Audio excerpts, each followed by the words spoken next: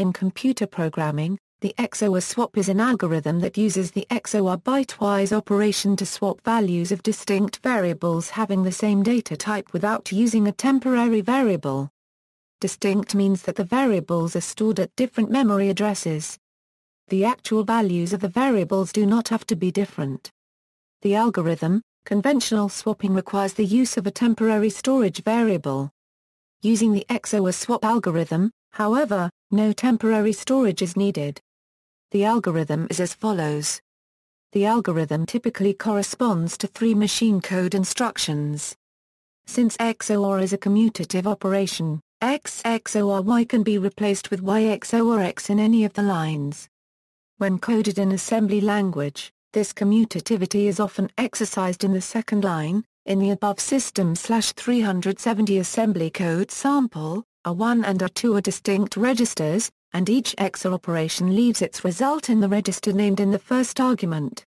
Using x86 assembly, values X and Y are in registers X and EBX, and XOR places the result of the operation in the first register. However, the algorithm fails if X and Y use the same storage location, since the value stored in that location will be zeroed out by the first XOR instruction, and then remain 0. It will not be swapped with itself. Note that this is not the same as if X and Y have the same values. The trouble only comes when X and Y use the same storage location, in which case their values must already be equal.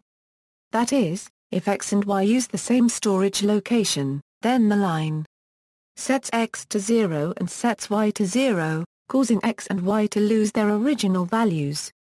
Proof of correctness: the binary operation XOR over bit strings of length exhibits the following properties: L1. Commutativity, L2. Associativity, L3.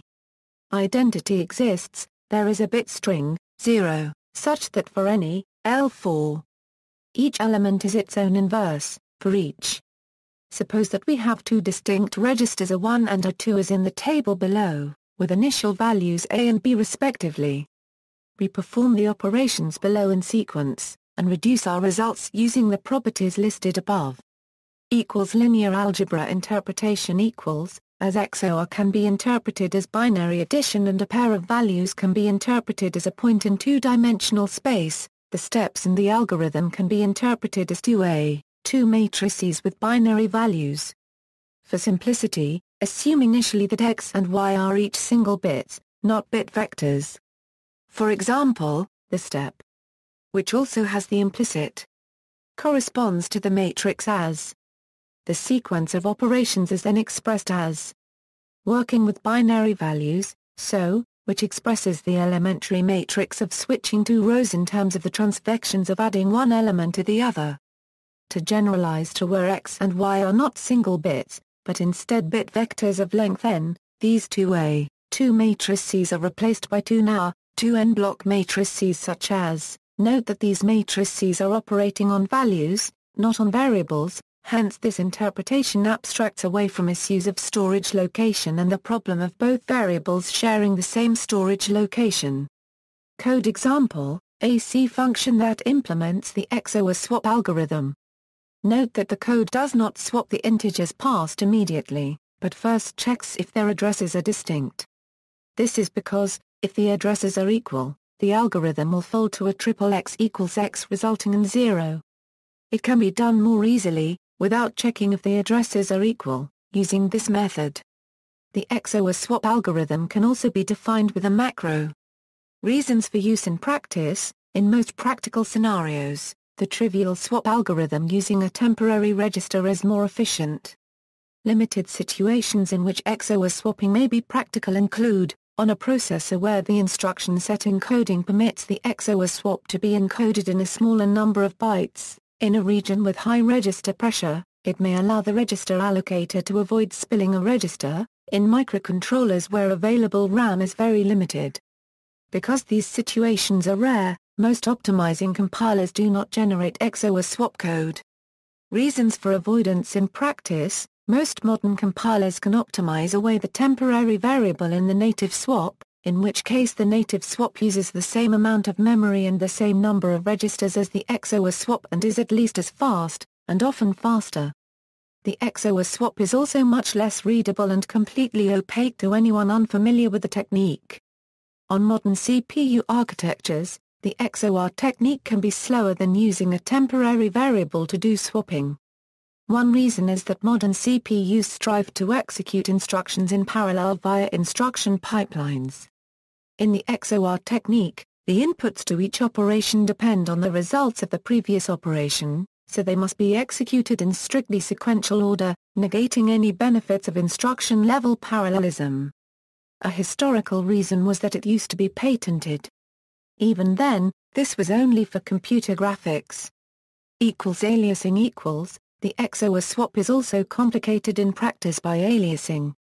As noted above, if an attempt is made to XOR swap the contents of some location with itself, the result is that the location is zeroed out and its value lost. Therefore, XOR swapping must not be used blindly in a high-level language if aliasing is possible. Similar problems occur with call by name, as in Jensen's device, where swapping I and I via a temporary variable yields incorrect results due to the arguments being related. Swapping via temp equals I equals I equals temp changes the value for I in the second statement, which then results in the incorrect LVALUE for I in the third statement. Variations. The underlying principle of the XOR swap algorithm can be applied to any operation meeting criteria L1 through L4 above. Replacing XOR by addition and subtraction gives a slightly different, but largely equivalent, formulation. Unlike the XOR swap, this variation requires that the underlying processor or programming language uses a method such as modular arithmetic or bignums to guarantee that the computation of x plus y cannot cause an error due to integer overflow. Therefore, it is seen even more rarely in practice than the XOR swap.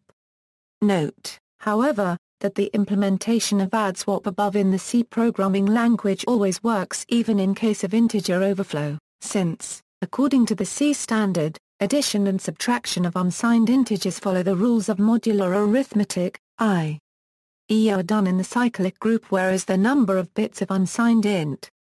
Indeed, the correctness of the algorithm follows from the fact that the formula isn't hold in any abelian group.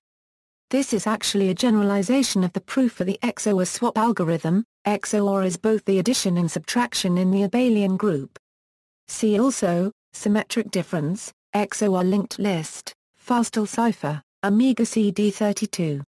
Notes. References.